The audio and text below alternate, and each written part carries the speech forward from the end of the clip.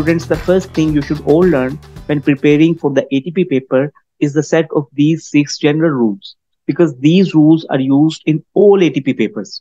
So students, it's very important that you learn and remember all of them. Let's learn the first rule first. The first rule says always state the value of a quantity along with the appropriate unit. For example, students, the distance between 2 points should be stated as 5.6 centimeters, not as just 5.6 with no unit.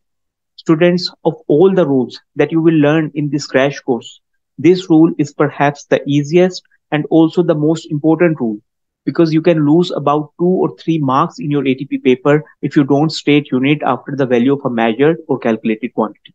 Let's learn the next rule with the help of an example this time. Students, we all know that the least count of a typical meter rule is 0.1 centimeter, right? So a length of 2 centimeter measured with a meter rule should be stated as 2.0 centimeter and not as just 2 centimeter. Let me explain why. Actually, students, the relevant rule here says that the measured quantity should be stated to the same number of decimal places as the least count of the measuring instrument.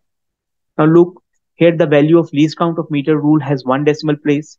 So the value of length measured with the meter rule should also be stated to 1 decimal place and not to any other number of decimal places, right? Let's move on to the next rule now. We will learn this rule with the help of an example too.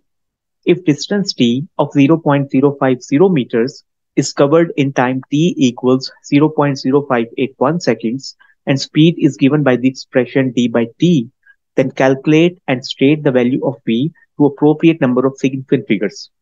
Students, let's determine the value of v first.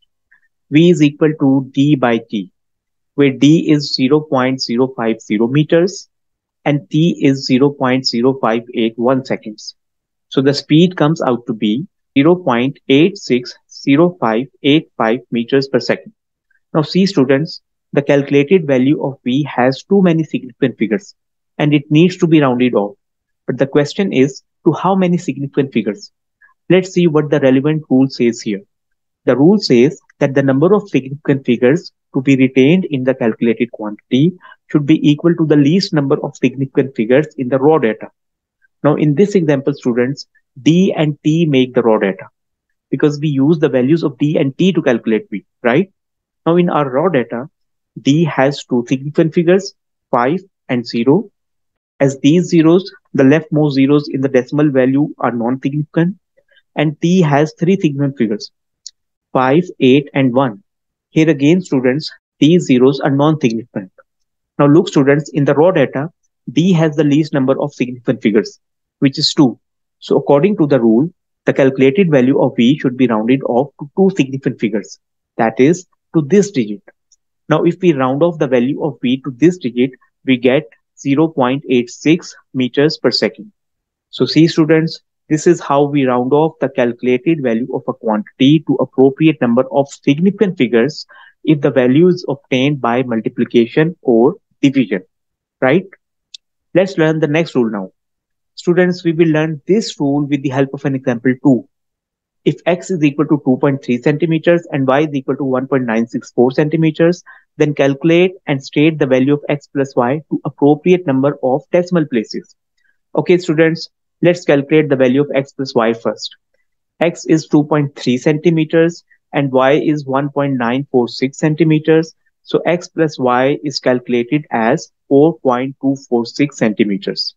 Now students, we have to round off this value to appropriate number of decimal places. Let's see what the relevant rule says here. The rule says that number of decimal places to be retained in the calculated quantity should be equal to the least number of decimal places in the raw data. Now in this example, students, x and y serve as the raw data. And you can see that the value of x has 1 decimal place and the value of y has 3 decimal places. Now as x has the least number of decimal places, which is 1, so according to the rule, the calculated value of x plus y should be rounded off to 1 decimal place, that is, to this digit. Now rounding off the value of x plus y to this digit gives 4.2 centimeters. See students, this is how we round off the calculated value of a quantity to appropriate number of decimal places if the value is obtained by addition or subtraction, right? Students, before we move any further, I want you to understand and remember the difference between the last two rules that we have just learned. Students, I want you to remember that we round off the calculated value of a quantity to appropriate number of significant figures if the value is obtained by multiplication or division, whereas we round off the calculated value of a quantity to appropriate number of decimal places if the value is obtained by addition or subtraction. Okay, let's learn the next rule now.